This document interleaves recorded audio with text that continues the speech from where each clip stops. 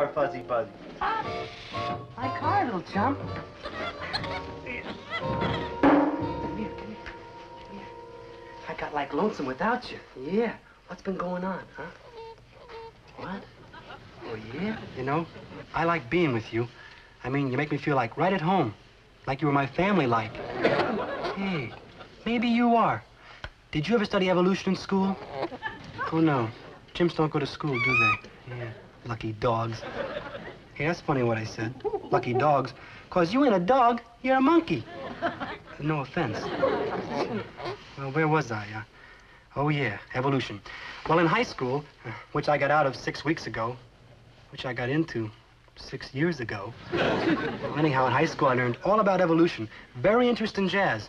You see, men and monkeys all have the same ancestor. Darwin, I think he is. And he believed in the survival of the fattest. Fittest, yeah, fittest. Well, in evolution, I learned all about how the species developed. You know, like elephants and tigers and people and goony birds. You see, the lowest form of life is the one cell. And, of course, if you've ever been in jail, you know how low that is. Anyhow, about this evolution jazz. You and I are kind of like alike, only we're different, too. For instance, you got hair all over your body, and all I got is hair here in my chin. Of course, if I let my beard grow long enough, I'd have hair all over my body, too, but we'd still be different. I mean, I'm superior to you. No offense. I mean, let's take the things you can do and the things I can do. What can you do? Well, let's see, you can climb trees and peel a banana and turn somersaults and ride a bicycle, simple things like that. Now, me, on the other hand, well, come to think of it, I don't climb trees too good, and I do have a lot of trouble peeling bananas. I usually have to get Dobie to help me. And if you want to know the real truth, I ain't the greatest at turning somersaults. But I do know how to ride a bicycle.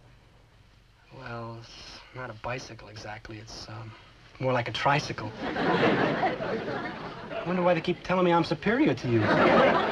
Well, it says so in the book, so it must be true. On this planet anyhow, and but where you're going, Fuzzy Buddy, things might be different. I mean, on the moon and Mars and all like that, maybe you'll be superior. I mean, if all them outer space cats got like 6 eyes and 8 legs and green and purple spots, like I saw in the movie, The Monsters Devoured Cleveland, you gotta be superior.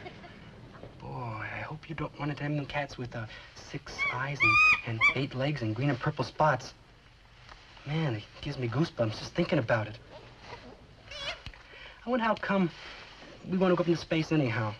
I mean, all that money getting spent and all them scientific brains thinking and all them engineers engineering, all that work just to go up there and see cats with 6 eyes, 8 legs, and green and purple spots. I mean, what good does it do? If we took all that money and put it to work right here on Earth, we'd be a lot better off than flying around in space, I bet you. Gee, think of the good things we could do. Like curing the common cold and getting hi-fi sets for everybody in the whole world. Man, what a swinging planet we'd have.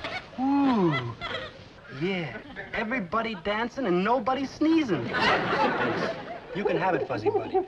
There's one thing I am, it's glad that I ain't gonna go whooshing out into space. No, sir, not me, Maynard G. Krebs. No, sir. Never, never, never.